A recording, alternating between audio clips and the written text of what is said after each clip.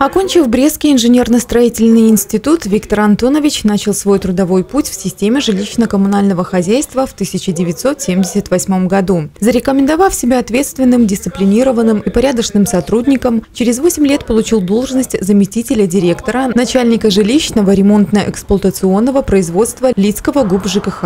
В этой должности он проработал более 30 лет. Виктор Антонович постоянно трудился над внедрением прогрессивных технологий, отличался высокой исполнительской дисциплиной, большое внимание уделял повышению культуры обслуживания населения. Жилищно-коммунальная сфера – это, можно сказать, сфера хорошего настроения, поэтому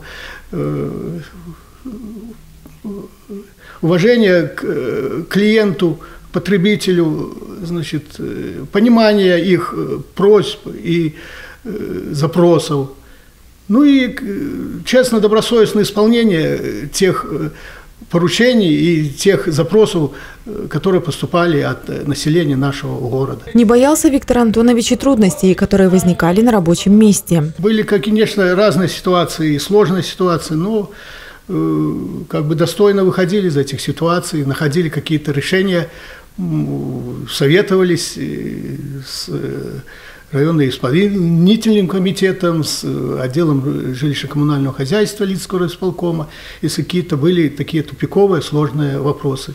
Ну а те вопросы, которые текущие, мы сами их решали, старались их как бы выполнять. На сегодняшний день Виктор Антонович возглавляет ветеранскую организацию Лидского ГУП ЖКХ, является членом президиума городского совета ветеранов, пользуется незыблемым авторитетом у коллектива. 30 лет он работал замом. До этого работал на разных должностях, и покладистей, надежного человека я не встречал. Поэтому мы гордимся, что у нас такой человек есть. То, что в Лидском районном исполнительном комитете заметили. Я хочу сказать большое спасибо председателю Михаилу Константиновичу за то, что он поддержал нашу инициативу, чтобы этот человек был выдвинут. И я вот планерка была и сказал: наконец-то мы дожили, что жилищно-коммунальное хозяйство замечено в лице вот таких знаменитых людей, с таких толковых, как Виктор Войтулевич. Поэтому мы гордимся этим. С января 2019 года Виктор Войтулевич возглавляет музей Лидского ГУП ЖКХ. В нем на сегодняшний день насчитывается порядка 400 экспонатов. За каждым из них в прямом смысле слова следит Виктор Антонович. Они размещаются по определенным разделам, которых в музее насчитывается 6. За полгода на должности заведующего Виктор Антонович провел несколько сотен экскурсий для школьников, представителей организаций и предприятий не только Лидщины, но и всей республики. Здесь представлены предметы быта, вещи и оборудование, которые имеют отношение к трудовым будням лидских коммунальщиков, а также просто интересные вещи, коллекции денежных банкнот, замков, гвоздей и многое другое. Как говорят, кто забыл прошлого, у того нет настоящего, поэтому историю надо всем знать, не только как бы особенно работающим, даже их детям, которые работают у нас в жилищно-коммунальном хозяйстве. Ну, надо немножко и поработать, а истории еще более детально разобраться в отдельных моментах. Вот. Над этим мы и работаем теперь, восстанавливаем как бы те подразделения, те отделы, которые создавались ранее, когда они создавались, кто ими руководил, вот, какие задачи решались на тех этапах. Поэтому есть поле для деятельности, поле для дальнейшего развития истории нашего жилищно-коммунального городского хозяйства.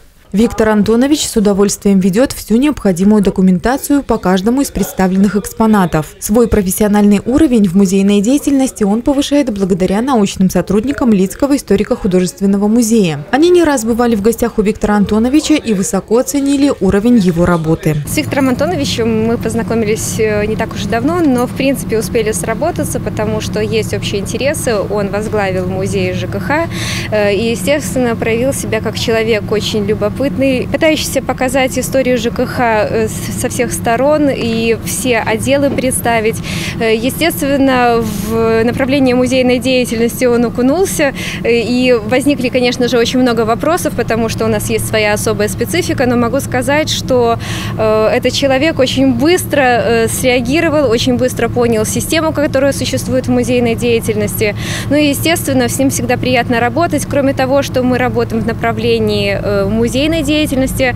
Также он привозит представителей ветеранского движения в ЖКХ к нам на экскурсии, чтобы люди познакомились с нашей культурой, искусством, историей. И, естественно, показывает его, опять же, как достаточно разностороннего, интересного, интеллектуального человека. Виктор Антонович придерживается активного образа жизни, обожает велосипедные прогулки, выступает за команду Лидского ГУБ-ЖКХ на спортивных соревнованиях по настольному теннису и занимает места на пьедестале. К каждому из сотрудников Лидского ГУБ-ЖКХ Виктор Антонович относится с безграничным уважением и считает, что звание почетного гражданина Лидского района он удостоен благодаря своим коллегам. Я горжусь, что работаю в отрасли жилищно-коммунального хозяйства.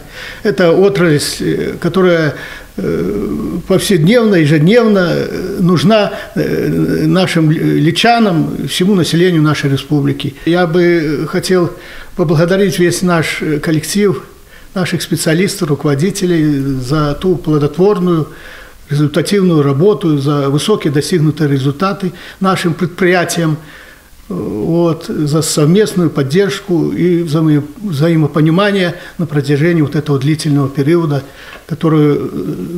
на протяжении которого я работал в этой системе жилищно-коммунального хозяйства.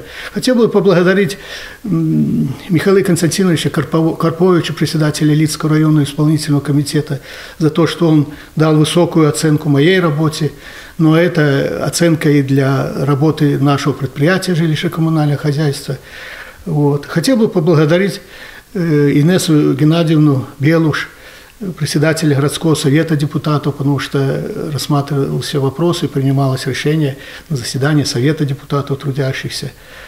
Спасибо за поддержку, за тоже внимание нашему жилищно-коммунальному хозяйству. Ну и огромное спасибо нашему руководителю Савко Сергею Яновичу за то, что на протяжении длительного периода наше предприятие достигло таких высоких результатов. Ну и как итог присуждения этого почетного звания «Почетный гражданин города Лиды».